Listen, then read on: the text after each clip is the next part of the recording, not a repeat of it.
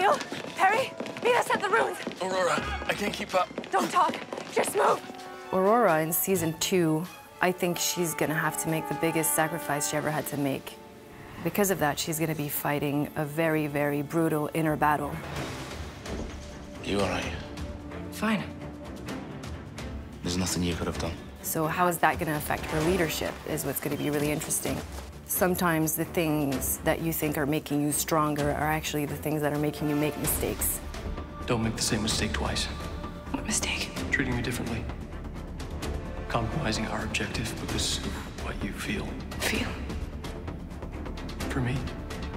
I think it's a cool swing this season to Aurora's journey because there's obviously a strong connection with Alfred, but I think Renee is just such a, it's so intertwined with her past.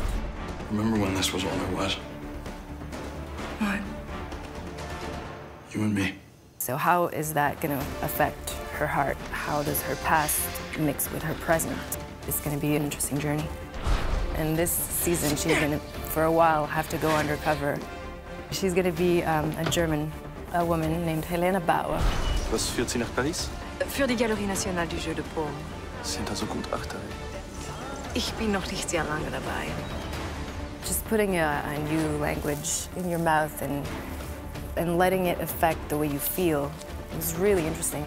I got to drive a couple of 40s trucks last year, but this year is like 40s truck orama. You didn't fix it, did you? Don't lie to me. I was going to get it fixed next week. I kind of love that. I like that she's behind the wheel. I think symbolically it says a whole lot. Go, go, go!